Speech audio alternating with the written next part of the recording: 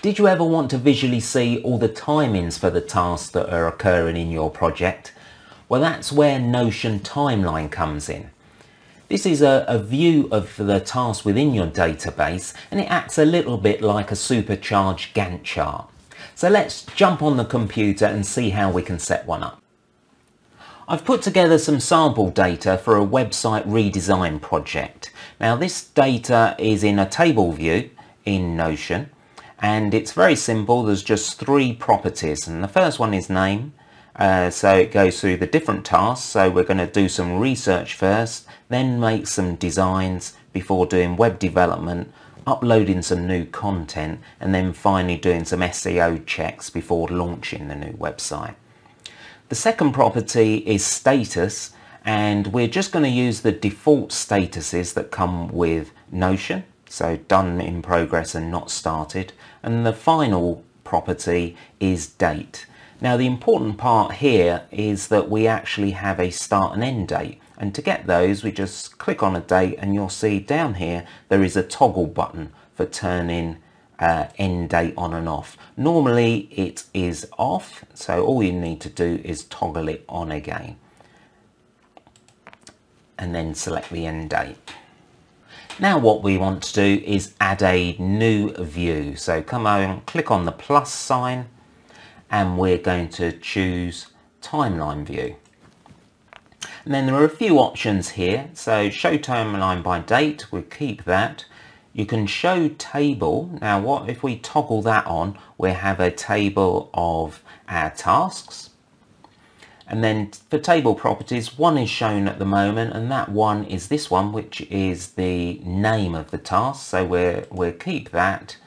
And you can decide to open pages in a side peek or a center peek or full page. We'll just keep it as default at the moment and click on done. If you did want to get rid of this list of tasks at a later time, you can click on this double arrow to toggle it on or off. Now one thing that you'll immediately notice is that our list of tasks is all jumbled up from what we had in our table. But we can sort this out. So if we just come to sort, click on that, and then what I find is the best is to actually click on date, and we're going to put them into date order. And what you want to do is put them into date ascending, and this will then sort them by start date. Then what we have here, you'll see that not only is our list of tasks in the correct order, but the tasks in our new timeline are flowing one after the other. To display your data how you want, you can come up to the date range here, and you can see there's a drop down. So you can choose, let's say, to show it by quarter, and you can get all the data on to one view, or you can choose by week. So you can display your data exactly how you want. If you ever get lost, you can always click on the today, and that will bring today back into the middle of the screen. And you can also navigate using these arrows. So let's start thinking about how we'd use this timeline in real life. A common thing that you might want to change is the time of a task. So let's say that our competitor research was overrunning and we wanted a couple of extra days. We can just pull the end of that bar across. So all you need to do to change a time is to hover over the start or the end and then move it across. And those times for that particular task, they'll also be reflected in the times here, so they'll automatically be updated. You can also move a whole task in one go, so just click on it and move it across, say back a day or two. Each task within our timeline is its own page, as with other databases in Notion. So to open the page, so say it's for competitor research, you can either click on open there, or you can click on the name in the timeline. The page will open here, in this case in a side peek, so we can add additional information here. So if we wanted to add more properties, So let's say we wanted to add more team members. Say you had a team, you could add a person property, and then you could assign each individual task to different people within your team, or maybe to contractors who are working with you. You can also add additional text here, which is related to the particular task. So you could mention how you're going to carry out, in this case, our competitor research, or you could even add an inline database which has maybe got all our competitors and their relative strengths and weaknesses. There are sometimes tasks within a project that are dependent on another. So within this particular project, we have to complete or upload in all our new content before we can do the SEO checks. And the SEO checks have to happen before the launch of the website. To account for this in Notion, we can use what are called dependencies. So click on the three dots here and come down to dependencies, and by default it's turned off. We want to turn it on.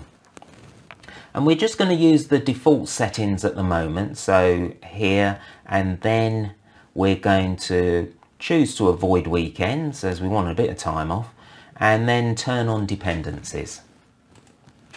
And we're going to scroll to these particular tasks, and now when you hover over the end you'll see that there's an arrow with a circle on it. Now we're going to click on that and move it to SEO tasks. So those two tasks are now linked, and then we're going to do the same for SEO checks and then to launch the website. Now let's just see what happens if let's say our uploading new content, it overruns a couple of days into the next week. Let's see how that affects these tasks which are dependent on it. So if we just move this along to, let's say, the Tuesday, now you see that the line has gone red, and then when I release it you'll see that SEO checks and also the launch of the website have now been pushed back. Now if at a later time we find that actually we were able to do this content quicker, let's see what happens when we move it back again. Well, you can see that this has moved back, but these dates haven't changed, and that is due to how we set it up in our dependencies. So if we come back to dependencies, you'll see that there's two different settings here. The first one is shift only when dates overlap. This is what we've had at the moment, and you can see there's a little diagram here which explains how it works. But there is another option which you could choose, which is shift and maintain the time between the items, and as you go backwards and forwards they always stay together, so they're like linked tasks. And then the final option you have is do not automatically shift them, and it will just basically tell you that there's an issue by changing the color of the line to red, but then you would have to move the individual tasks on your timeline. I'm going to leave it to the default. One downside of the timeline view is you can't actually see which tasks have been completed. So there is a couple of ways around this. So one is to click on the three dots and come down to properties. And then we can actually add properties to this view. So if we add status, just click on the eye icon, and then you can see the status of each of these tasks actually on the timeline view. Some people like that. Personally, I think it can start to look cluttered, so I'm going to take that off. Click on the eye icon to hide it, and then I think a better way of displaying the status of each task is to click on the plus sign and actually add an additional view, which is a board view. We'll click on done, and then we've got each of our tasks and they're divided by whether they've been started, they're in progress, or they've actually been done. And then you can very easily move these about as the statuses change. So what you have now is three views of all the tasks within your project: the table, the timeline, and the board view. And that's a very powerful way of viewing your data. It's all the same data, but you're just viewing it in 3 different ways. I hope you found this video useful, but if you'd like to learn more about using boards in Notion, then check out this video, which goes into more detail of how to use this Kanban style boards for your project management.